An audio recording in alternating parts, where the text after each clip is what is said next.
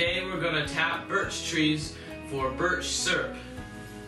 So first, these are all the stuff we need to tap birch trees. And so the first of all, we have these jugs. These are going to be our pails or our jugs or whatever that's going to collect the syrup out on the. They're going to be hung on the trees. They're going to be hung on the trees. They're going to collect the sap in here. And then these are going to be, this hex pipe is actually going to be our spiles. We're going to trim them to the exact length. We're going to drill into the tree about 1.5 inches with this bit, and then take that rubber mallet and pound these spiles in as far as we need. We have to cut them with this sawzall first for length. So we have to cut them for each one of these. And here are also some that we have pails to hang on the trees, and we're going to hang them on with this paracord here. And another thing, we're going to have this alcohol. We're going to rub it on the tree and the spile just to sanitize the spot, and then it'll go in here. And then after that, it'll hang there for 24 hours, and then we take the jugs off and then fill these 5-gallon buckets up and put them in the freezer. And then after these are full and the freezer is full with these buckets, then we're gonna use a cooker that a friend of ours has, and then we're gonna cook the syrup out of it. And this stick right here is just a measuring stick. We're gonna pound this in the snow, and it's 4 feet high. And we're just gonna try to place the spile in the tree about this 4 feet off the ground. This is just our measuring stick.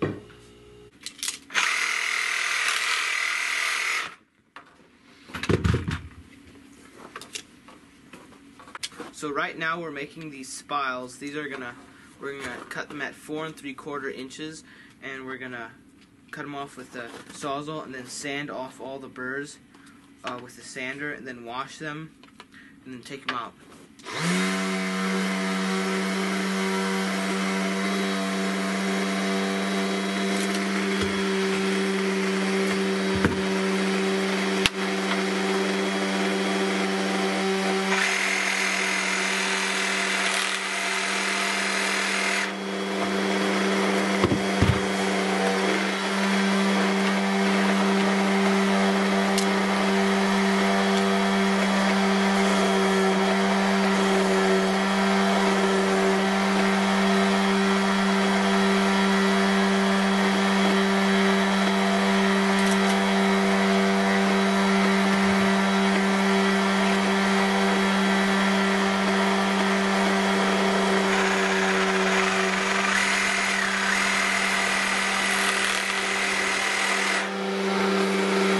So here are all our spiles.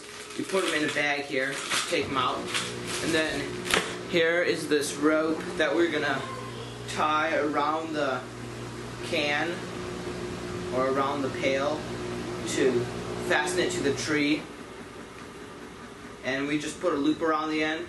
We're gonna make another loop here to put it around the pail, around the tree, and over and through the other loop, and tighten it like that, and then tie it off.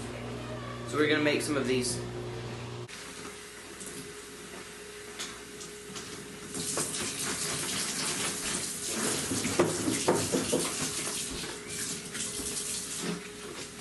So what we're doing right now is just washing these again.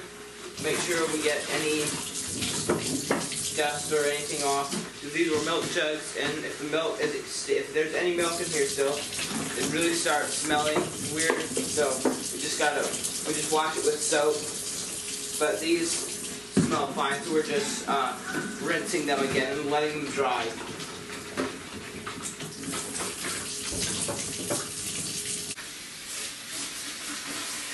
Here are all the buckets and jugs that we've washed. So we're ready now to actually start tapping now. Okay, here we are. We're ready out here with all our pails and everything in one load. Watt has a lot of stuff, as you can see, and Chloe, and we're gonna go into the woods right here this birch forest and look for the trees to tap. It's really deep snow.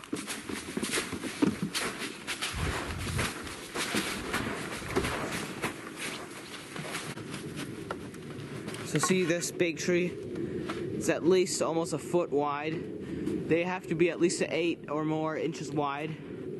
And you can tell if it has lots of if there's lots of branches, like a big crown on top.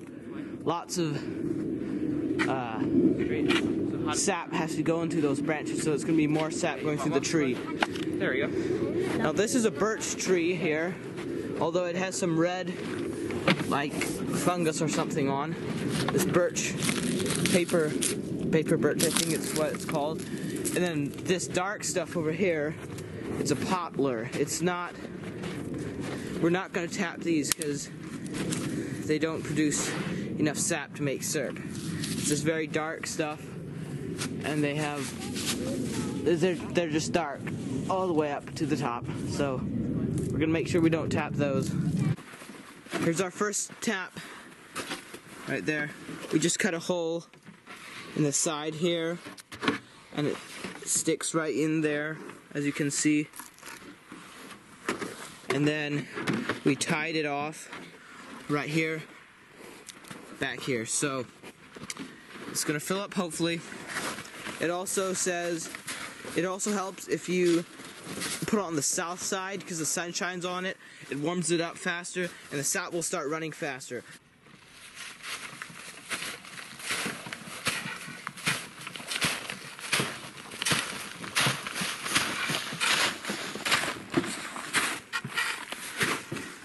Okay.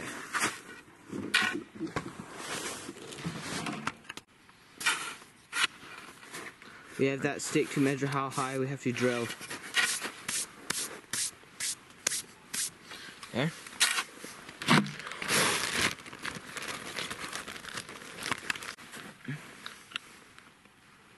So we put rubbing alcohol on this paper towel to sanitize the bit and the wood on the tree where we're going to drill it.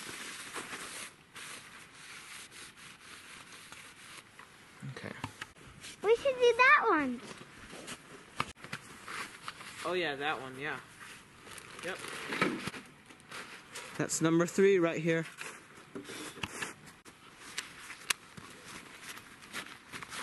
Okay, Chloe, you can rub that right there.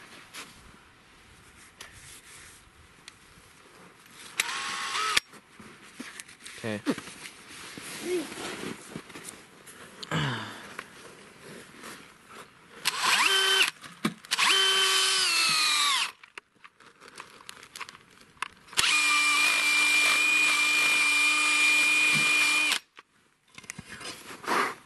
There we go. You have to drill up at a 20 to 30 degree angle into the tree so the sap runs down the hole into the spile and into the can. And we just drill about 1.5 inches into the tree and use a 5/8 inch bit here.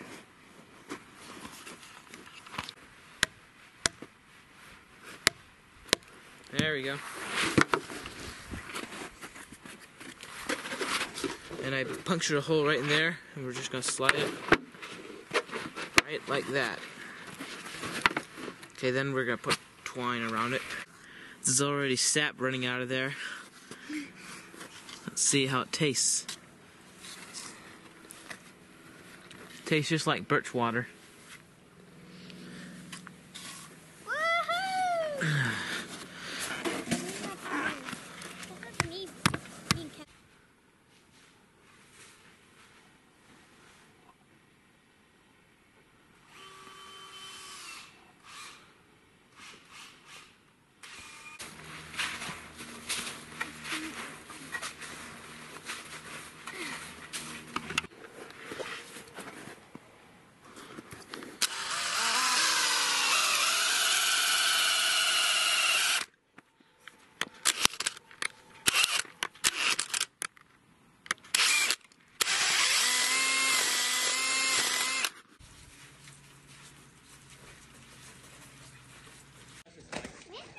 Hey guys, I'm back, and the boys have been collecting syrup while I've been gone into Montana, and now we're out here and they're taking us on the syrup path, and we're gonna gather the syrup this morning.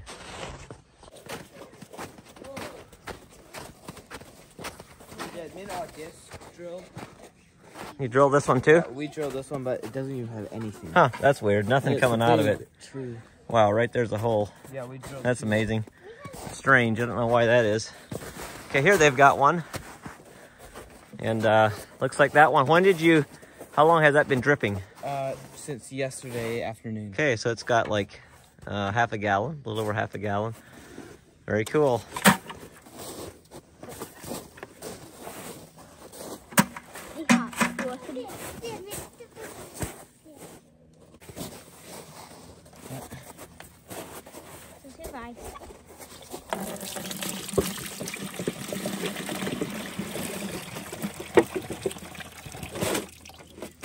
Some slush in there.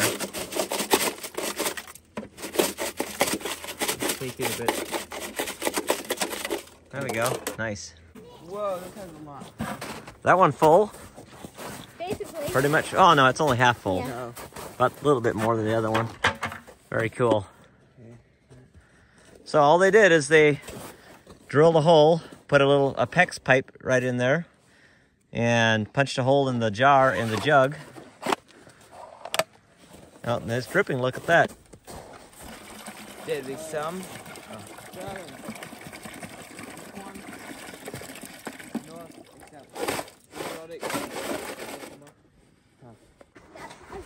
They got them everywhere in the woods here. I think they tried to find the biggest trees. We tapped that one also just yesterday. Okay, whoa, I fell in a hole. Still above my knees back here. This is awesome. This is fun. Be out here in the sun. It's not even that cold. It's probably 35 degrees or something like that right now. Oh, just trying to get out of the snow here.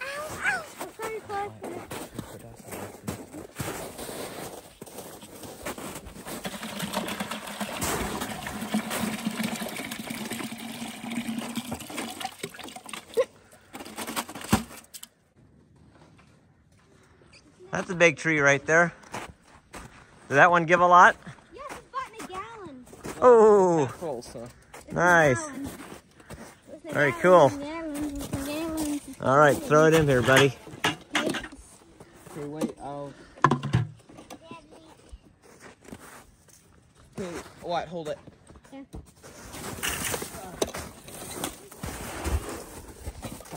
Open up.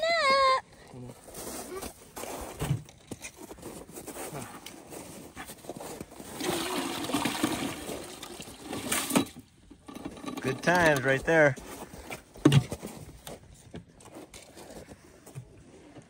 There's some drops to restack, Dad. Is it? Mm-hmm.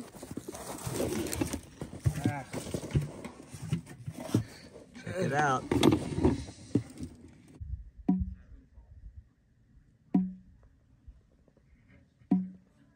Now we're at the glass jar, the quart jar route. We ran out of buckets, so they had to use quart jars. Yep. Nice. Here we go. Cool.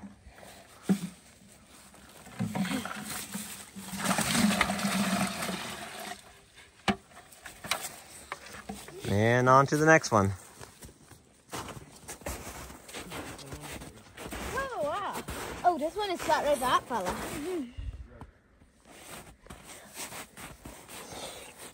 Is that tasty, Wyatt, huh?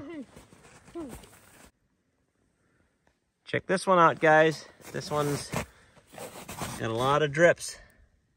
Too bad we're running out of bigger buckets.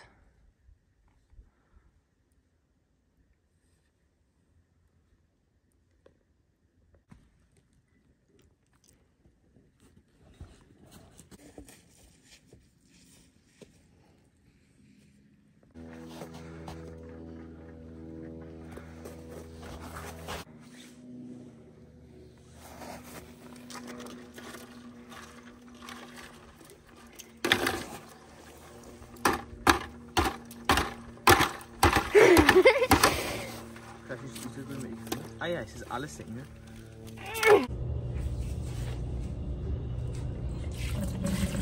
Now we're running all the sap through a microfiber cloth to get rid of all the dirt, and then later we'll filter it again.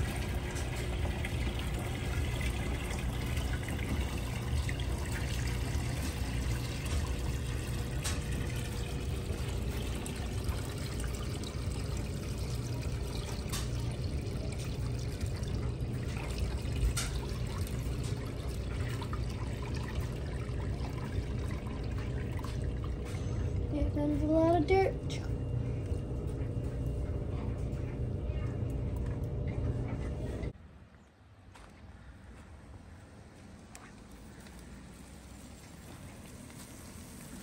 Check it out. This birch syrup sap is just evaporating at high rates of speed. This has been a fun project.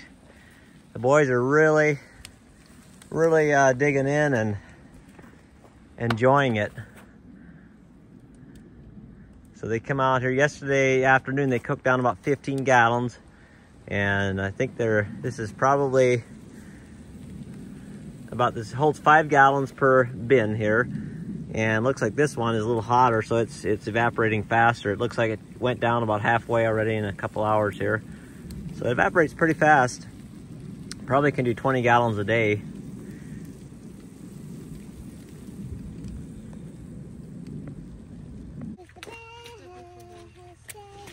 Well, tonight we're having a hot dog cookout while we're cooking our birch sap into syrup.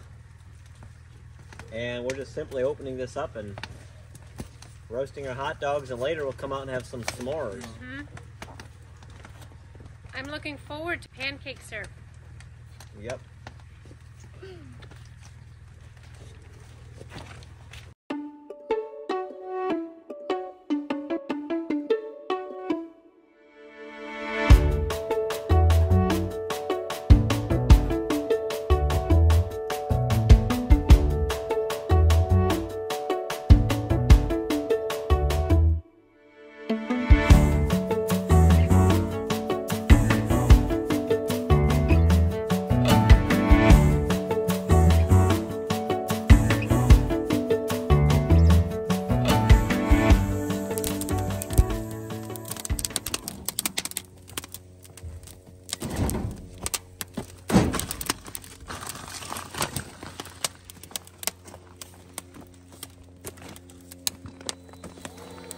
Well, this morning, the boys are firing up the cooker again, and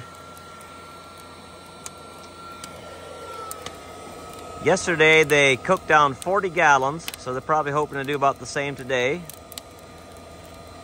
So we'll see how far they get. Keep the thing rolling all day long.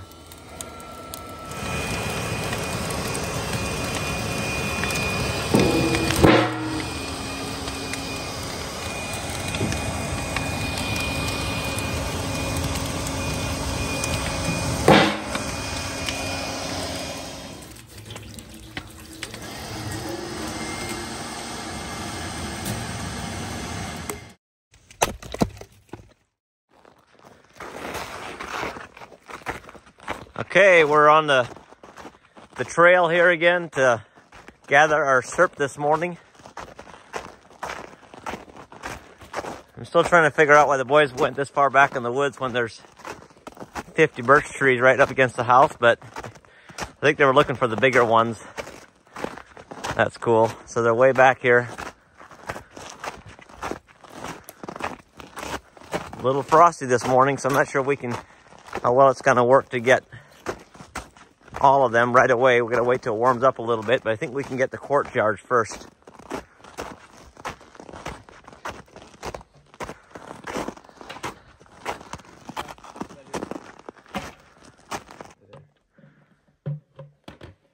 A little bit froze.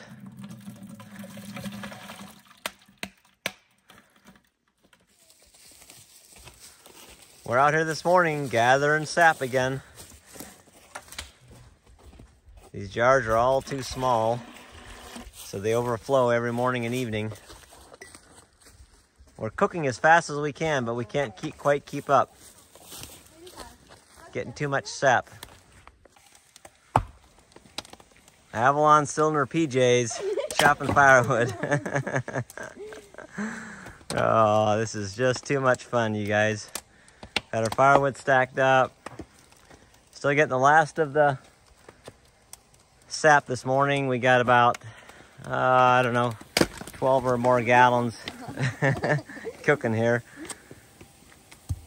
I think yesterday we did around 35 gallons. I don't know, something like that. 35, 40, the boys are keeping track.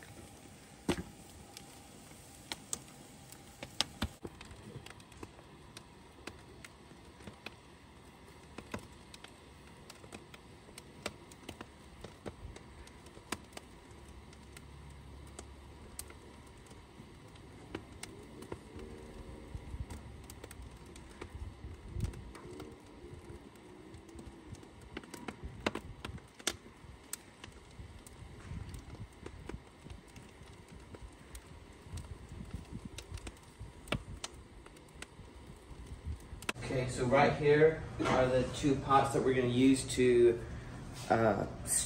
boil down or evaporate the syrup or the concentrate. We have 5 gallons right here. That was from almost 110 gallons of sap that was cooked down. So now we're going to put it on here and slowly evaporate it until it's syrup.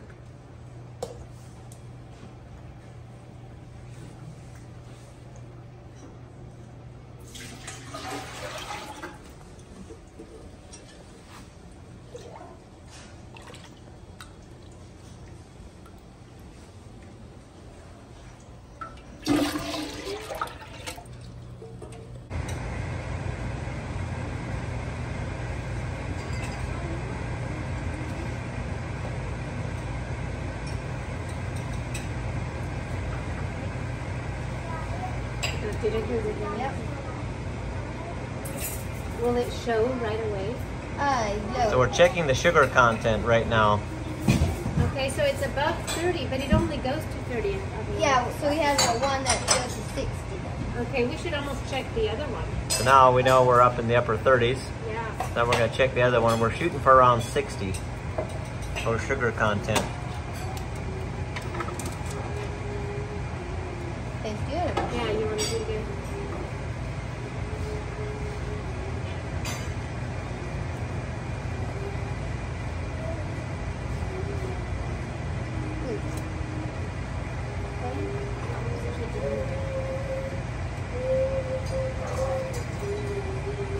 Well, too much.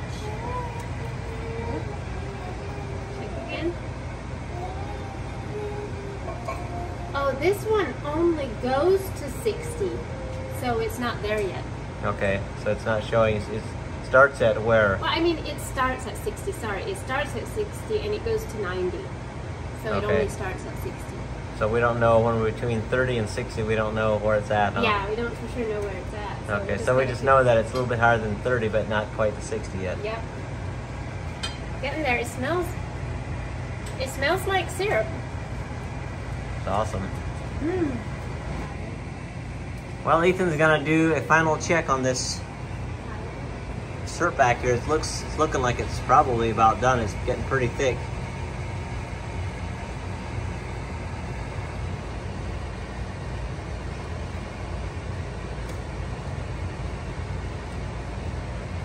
So what do you call that? That's a Brix measurement, is that right? What's it called? Fracometer? Refractometer. Refractometer? Refractometer or something? I don't know. Yeah. Whoa. What is that? It's kind of hard to see, but it looks like over 65. Let's see if I can see it. Yeah. Come on. Let's see, we're 65. Come on there. Just there on the bottom. That's why it's right there. Oh, really? Yeah. Okay, there you go. Yep, there you can see. So I guess it's time to get that off of there. So shut it down, Ethan. 67. Cool. Okay, we cool it off and bottle it. Awesome. drip kind of gets a taste of And this is still got a little ways to go. Have you checked this? Oh. Check this one with the other one, see if it's Do these do it? over 30. Can I do I it? think it was yeah, Is that the 61, Ethan, or the 30? 30. Okay. I don't think you guys need to put that much on, really. Yeah, Just a drop. Oh, Okay. too much would be 2 drops.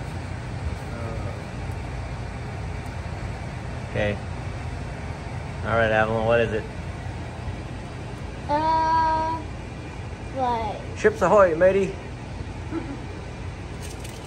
29 or something. Okay, it's about 30, so we're a little ways yet. Another couple hours of boiling. So Justin, how long did it take to boil that back one down? So that thing is a quart and a half. It's a gallon and a half. Then it cooked down a little bit, and then I added half a gallon on that thing. So it took 8.5 hours for it to cook down. The straining has begun. We're still gonna be cooking quite a bit more, but we wanted to get what we have into jars. So we're running it through this, I'm not sure what it is, it's like a cheesecloth.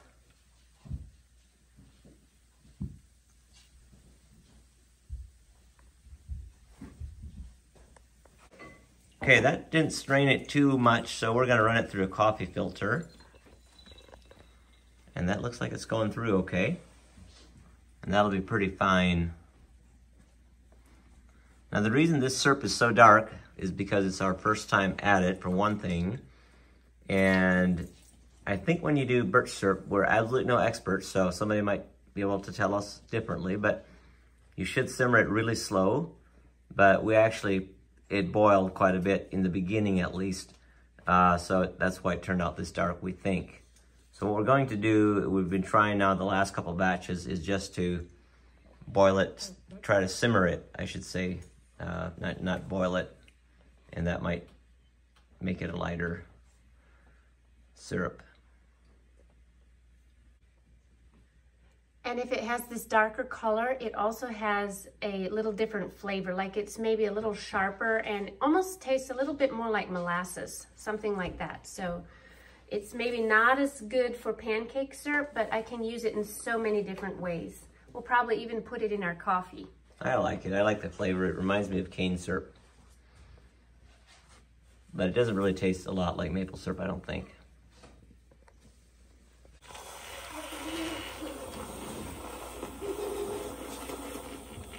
Some half and half. A little bit of what we call collagen. And we're gonna get some coffee in there.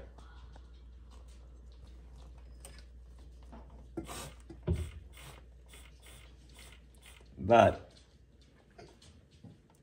the ingredient that we're going to be using today is a specially designed sweetener only found in the Northwoods of the United States and Canada, North America. It's called homemade birch syrup. Whoa, that looks pretty amazing. Can't wait to taste that.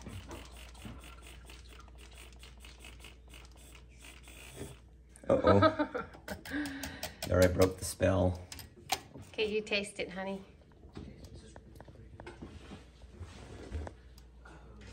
It's delish. It's a little bit of a caramely taste. It How's is, it? yeah. Okay. All right, you try it, babe. That is amazing. I love the flavor in here. That's good. It is good. This is a good cup of coffee. Okay, the ultimate deal right here. Okay, there's a gallon of syrup. Oopsie. There's a gallon of syrup, another gallon of sap.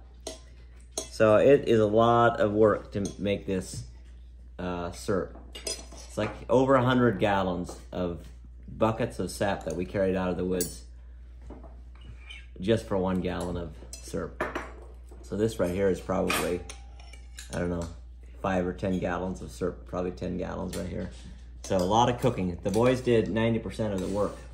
That's Yeah. for sure.